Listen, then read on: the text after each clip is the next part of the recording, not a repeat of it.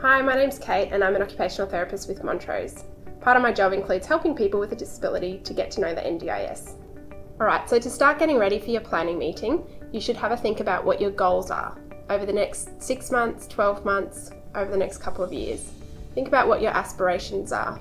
What supports do you have in place at the moment? Are they enough? Do you want more? Do you need less? What things do you want to change? Write all this down so that you're ready for your planning meeting. Montrose are helping our existing customers transition to the NDIS. We're offering individual pre-planning sessions to help you think about what your goals are and to get ready for your first planning meeting. There are a range of helpful fact sheets on the Montrose website where you can gain more information on the NDIS and getting ready for your planning meeting. If you're after any more information on the NDIS, you can head to our website www.montrose.org.au.